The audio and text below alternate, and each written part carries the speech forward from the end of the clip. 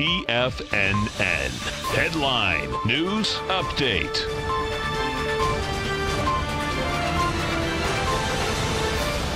Good afternoon, everybody. I'm Tommy O'Brien, coming to you live from TFNN headquarters in St. Petersburg, Florida, 1 p.m. Eastern time on Thursday. 3 hours left to go in the trading day. We got markets in positive territory. S&P's up 5 points right now, trading at 28.33. You get the Dow up 78 points, trading at 25,618.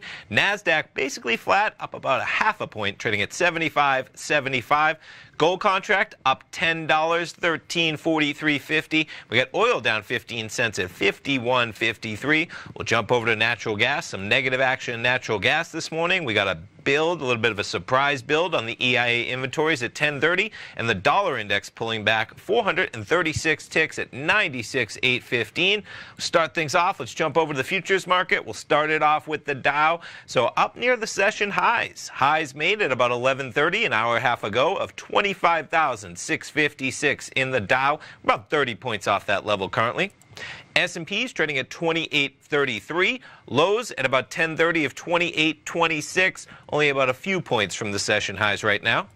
NASDAQ 100, 72.41 currently. We made a low at a similar time of 10:30 a.m., 72.05, so up about 0.5% from that level.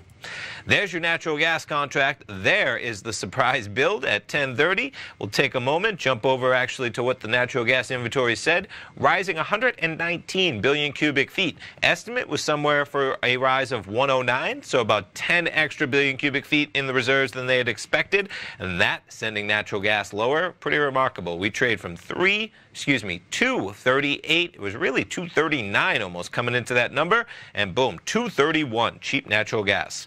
On the flip side, gold clawing back some of that loss on yesterday. Gold hit 13.48 yesterday, pulled all the way back to 13.31. We're up right back up there, 13.43. And crude oil, 51.62. And the price of crude, quite a drop yesterday on crude EIA numbers, and still just kind of in the middle of that range that we had yesterday. Quite a decline. And on that number, we reached a low on that of $50.63. Currently about $1 to the dot above that level.